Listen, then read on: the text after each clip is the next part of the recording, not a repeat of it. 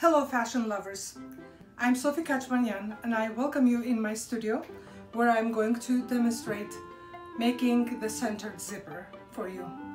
Zippers are a little bit intimidating, at least to my students. A lot of students will construct very nice garments, but the zippers are not going to be done properly, and because of that, the quality of work suffers a great deal.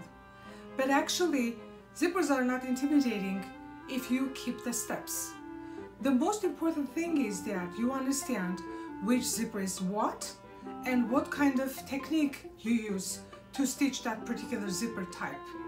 So if you remember those steps and type of zippers to go with it, then you're not going to have any problems of sewing decent zippers. First of all, let's understand the structure of the zipper and their types.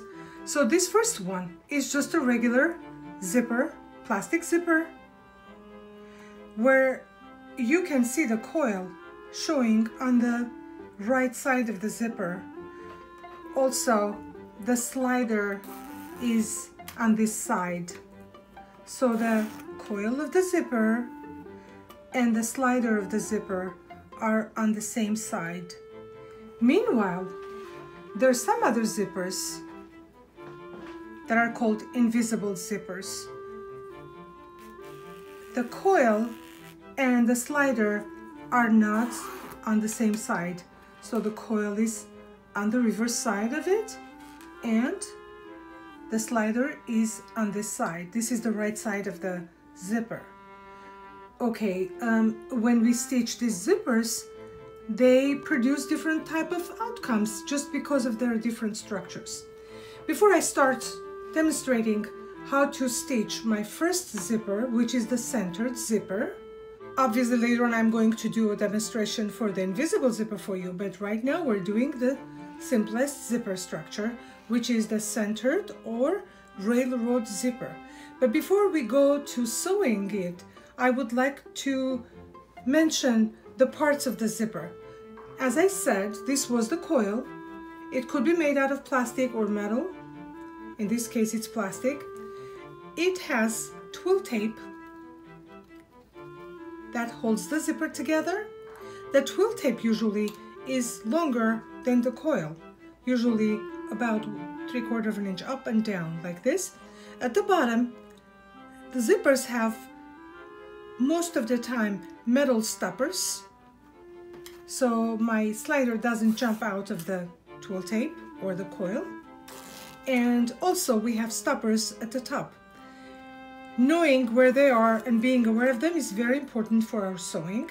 So that's why we have to remember these terms so we can understand and communicate with each other properly. So I am going to prepare 2 pieces of fabric because I want to come up with a sample like this. As you can see, these 2 pieces of fabrics that are placed together supposedly as my garment. Let's say this is the back of my skirt and I put 7-inch zipper in here and my zipper is stitched in a certain way, and this is called centered zipper or railroad zipper. If I open up the edges, you can see my coil underneath, but the coil is not visible from the top. When those 2 lips of folded fabric come together and meet right at the center.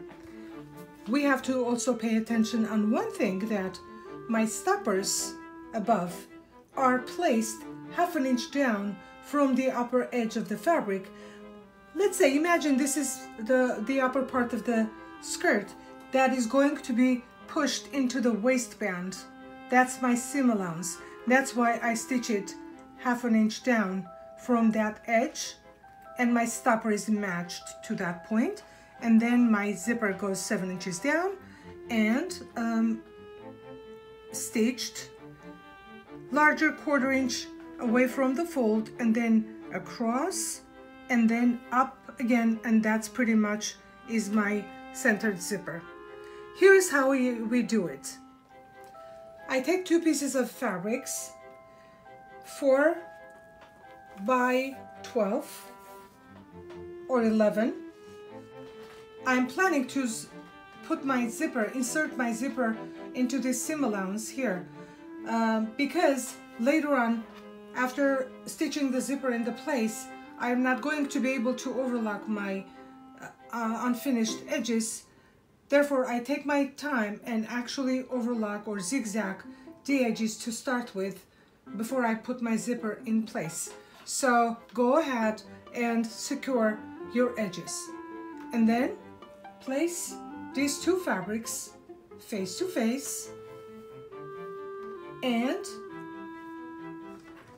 measure 7.5 inches from the top. This is my top.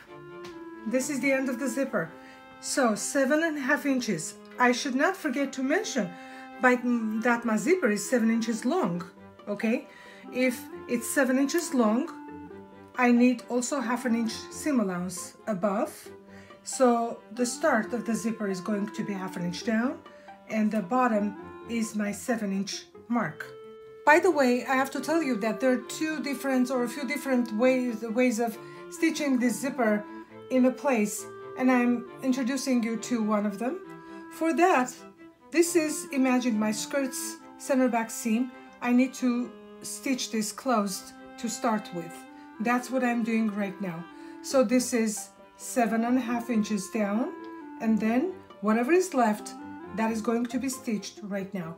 Therefore, wherever my pencil mark was, I pinned my fabric, and I'm going to stitch 1/2 inch seam allowance right here. Okay, you can look at the marks on your plate right here. You can even up the edge with that mark, so you can stitch the 1/2 inch seam allowance properly. I'm going to stay stitch here, secure stitch, okay, and then continue.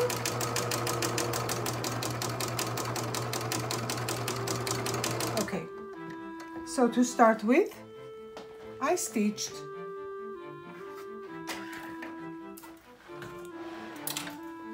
the remaining measurement of my fabric as my center back skirt, center back fabric, and sides are stitched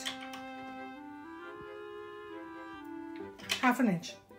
Now I am going to apply another stitch from this point up. You can't continue that stitch, you have to stop this, and then I am going to stitch this part closed. I am already getting ready to insert my zipper between my fabrics.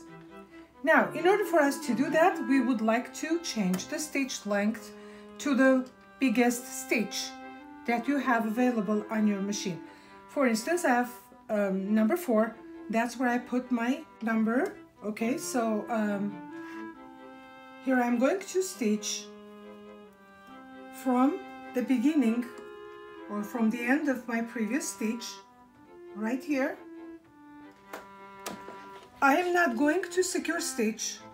I simply start from the mark and I stitch up on number 4 stitches, and I am not secure stitching because this is a temporary stitch. I'm going to remove it at the end.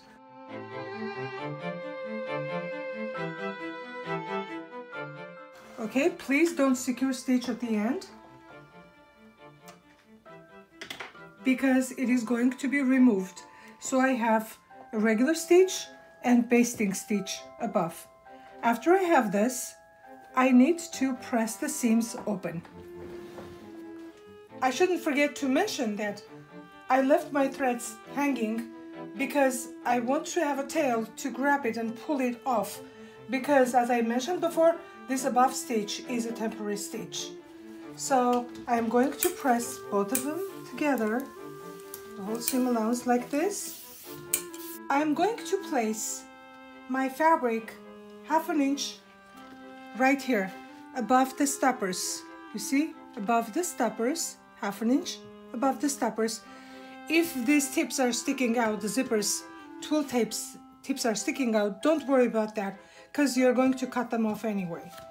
Okay, so then 1/2 inch up this way, And you have to make sure that the coil is placed and centered under the seam. You see, I'm filling my coil under my seam precisely like this. So hold it like that and pin it into place. When you pin it, you can pin this way, and the second pin will go the opposite direction so your fabric doesn't shift from the side to side. Okay, again, I am double checking to see. Don't stretch the fabric, don't stretch the zipper, keep them even, and pin once from the right and once from the left, like this. By pinning like that, you are preventing the zipper from shifting underneath. Okay, I finished pinning my zipper under the fabric. It's lined up with the seam, and what I want to do is, can you say I can feel my stopper from the top? Here it is. I don't want to step on this stopper, metal stopper at the bottom, because I will break my needle. When I'm stitching down 1/4 inch away from the fold, I should make sure to come and pass the stopper just a bit, and then cross over the seam and then stitch up. Let's assume I am not exactly sure that I'm going to fill the stopper while I'm stitching. I can place a very, very small dot here so later on I can see it. Okay, so, but before I start stitching, I need to take care of something on my machine. You see, my regular pressing foot is not going to do the job for me. So every sewing machine has a zipper foot in the kit that looks like this. Can you see there are like carved half circle openings on both sides of this plastic piece? So once I put this on, if I am going to stitch from this side of the zipper, then I make sure that I use this side. You see that side. If I'm going to start stitching from this side, then I'm going to use this side of the road that goes inside of that plastic right there. Okay, so let's remove the regular presser foot and add my zipper foot. Somehow I like stitching from the right side, therefore somehow I see it correctly. Different people are feeling different, so simply you just see which side do you like the most. Okay, lift up the needle and place your zipper foot on that side, on that given side. You see, it should be clicking and getting into place. Here I'm going to stitch little larger than 1/4 inch from the fold. And obviously I'm going to secure stitch first.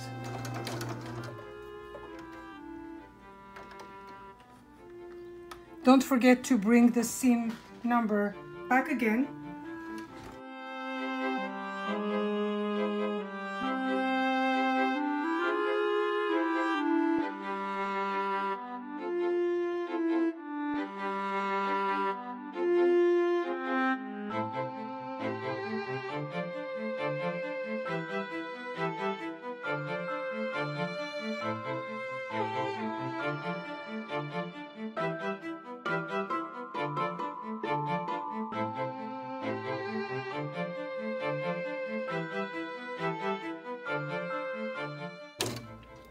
Here you see my dot right here.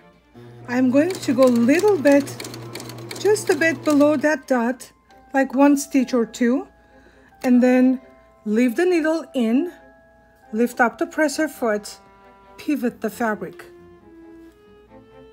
and you're going to pass over the other side.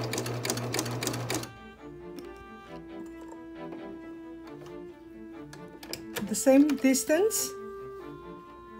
Now again, leave the needle in there, lift up the presser foot, go down.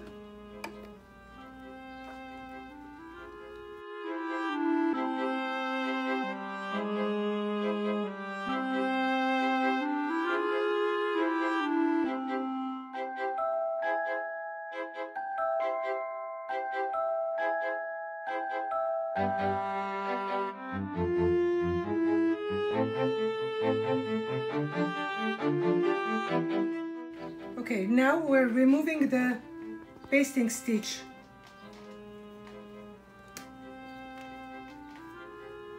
So you see here, it opens. By an accident, I cut my above thread, but I can unzip it and pull it out, so I can remove. You see, once you pull from one side and once you pull from the opposite side, and you keep on opening the seam.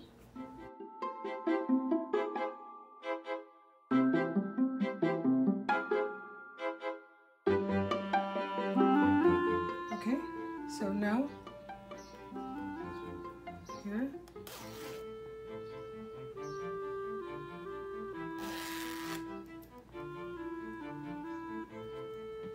Can you see if on this sample also, as you can see, the zipper is not showing, it's covered. It's a different story if we want to come up with exposed zipper. In that case, we would like to show the coil. But now the center zipper is not showing the coil. It is not an invisible zipper. This is a regular zipper, but the coil should be hidden under the fabric where the stopper stops half an inch down from the top. Okay, so if you want your sample to be more presentable, you can finish up the edges and then put it in your sewing book so it looks nice. With this, I am concluding my demonstration of the centered or railroad zipper. Have fun with them and hope you will not have any problems of stitching this. See you next time. Bye.